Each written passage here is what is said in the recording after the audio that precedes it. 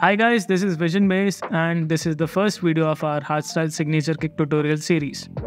In this series, we try to take signature kicks from top hardstyle artists and recreate it in Ableton Live. For today's video, we have Vertile. And I am taking inspiration from two of his tracks called Together We Grow and Not My Affection. Before we start the video, I have a quick announcement to make. Two of my Hardstyle sample packs, Hardstyle Sample Pack Volume 1 and 2 are now free forever. You can visit my store on Gumroad and download from there. Another quick announcement, this project file will be available for download after we cross 1000 subscribers. So make sure you subscribe to the channel and like this video. You can comment so that the algorithm picks the video and ranks it higher.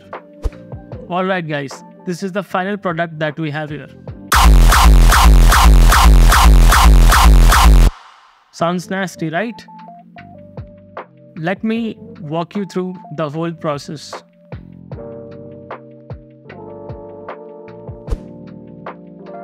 So I started off with this normal kick that I created in Kick 2 a few months back, and this sounds like this.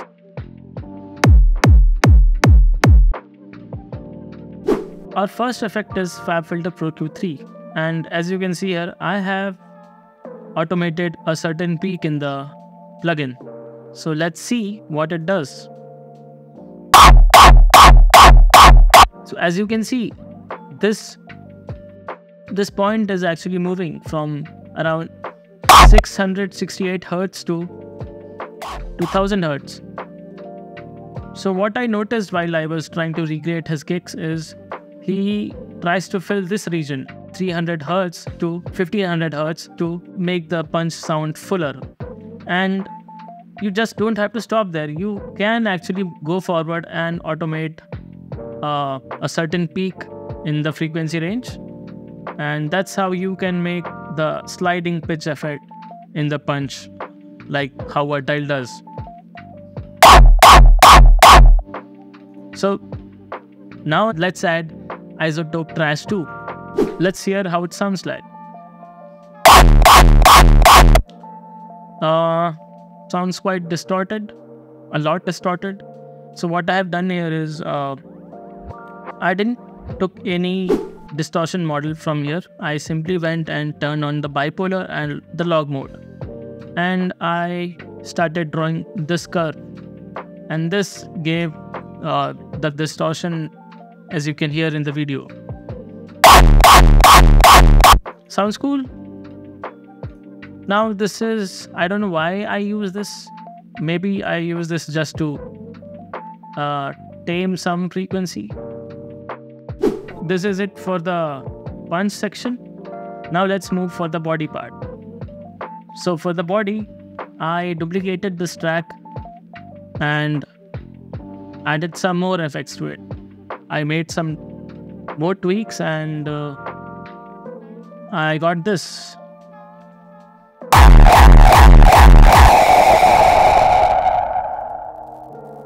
Now I could have done this in this layer itself, but as I was making a tutorial for you guys, I thought of duplicating this layer and then adding the effects so that I could show you how I did this. Alright, let us go through the plugins one by one. So first is Valhalla Rule. I have automated the mix knob here.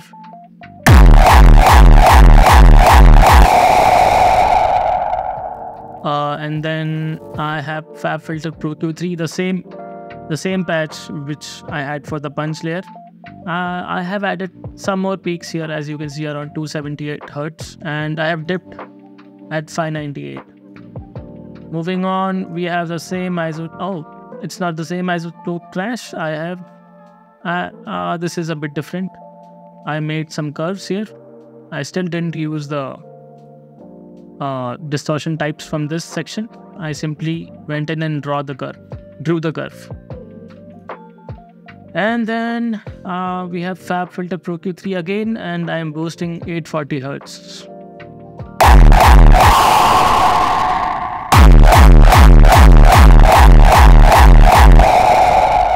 As you can hear, there is a change in the character of the kick with this Fab Filter Pro Q3 added here. And then I have this last distortion, and it is the saturator from Ableton Live. I have put it on hard curve with bass to -12. Moving on, I have Fab Filter Pro Q3, and this is actually taming certain frequencies.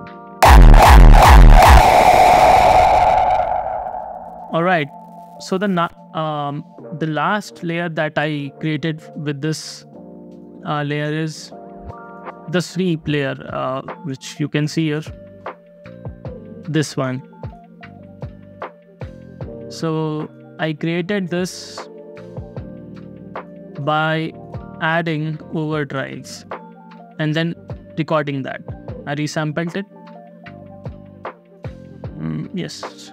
So this is it for the preliminary steps to synthesize the punch and the body layers. Now let's move on to assembling it. So here we are at our assembly line, and as you can see the elements here, you can see these two new members in the family. Let me explain how the routing has been done. So this is the final group for the kick. This is the punch group where only the punch sits, and this is the master group. And as you can see on the master group, we have only Fab Filter Pro Q3 and standard clip.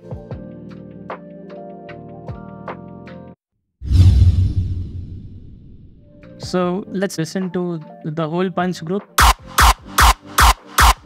As you can hear, the punch seems quite different from what we actually first obtained.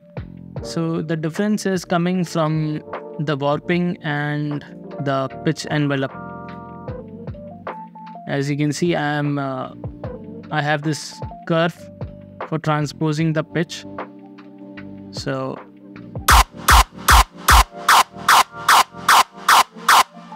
now moving on to the second layer for the punch, we have this normal kick.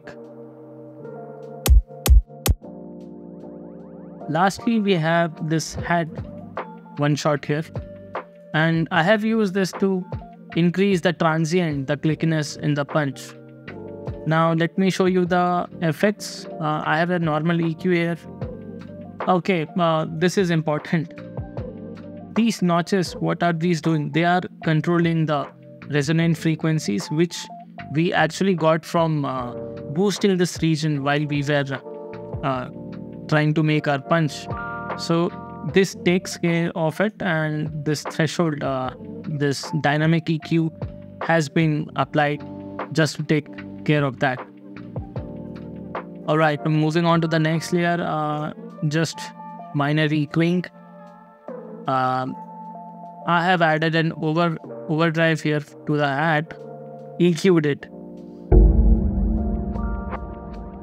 Alright, this is the body layer that we have, and let's take a listen to this.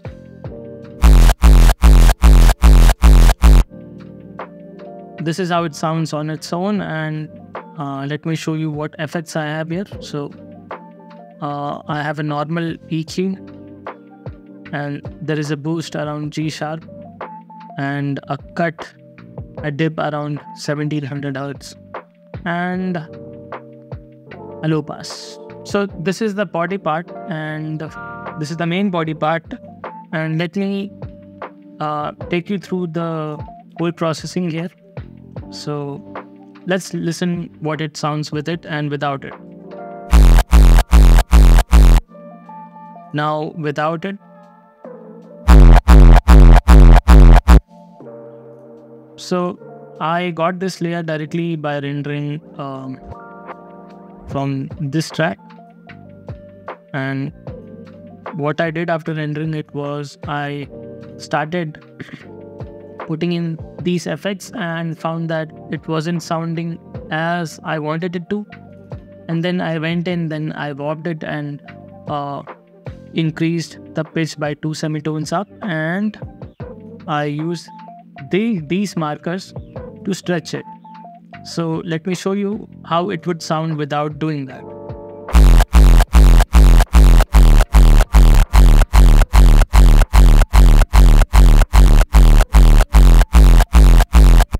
So minor changes there, and let's go directly to the effects here. Let me turn on FabFilter Pro Q3 first. So as you can see here, there is a low cut at around 30 Hz. I boosted this region because this was lacking, and I reduced this 500 kilohertz, 500 Hz region to reduce the boxiness which comes after distorting, and minor boosts in the high frequency range. Moving on, I have this saturator from Ableton, and this is doing a boost at 7 dB, and I have put it on wave shaper mode. It is similar to FL Studio's wave shaper. So I have played with these parameters here: curve, depth, and linearity. Okay, let's move forward, and here I have this disperser. Let's hear what it does.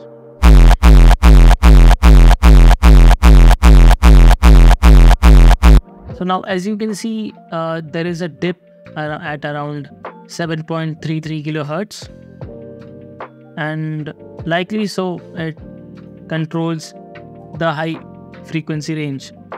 You will hear a lot less harshness in the high frequency range. Let me do the before and after once again.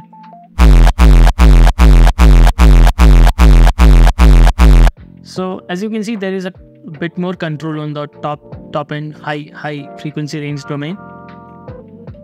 All right, and then I have tantrum.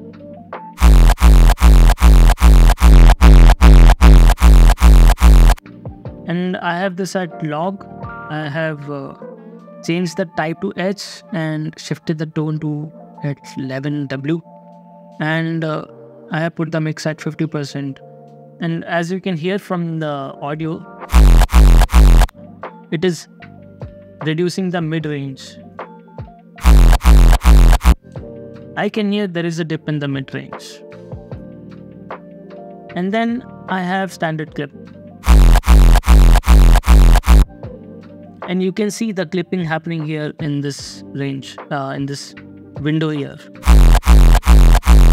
All the red portion is getting clipped.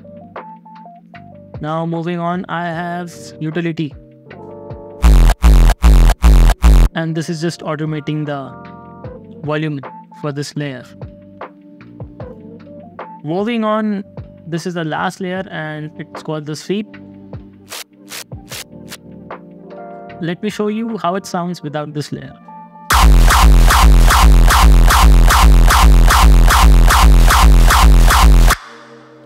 It makes a good difference when we turn it on.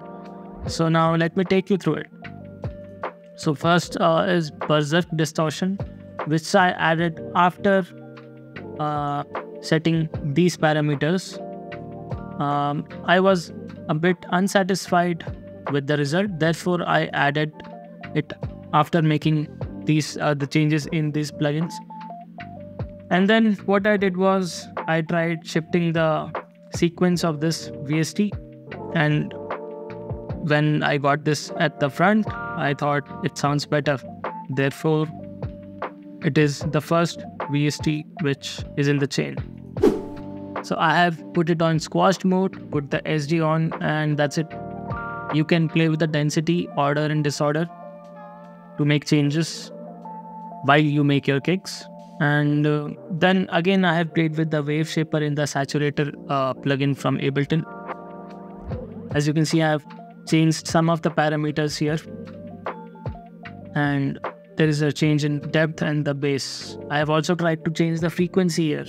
I can see that because it is usually set at around 1.2 kilohertz.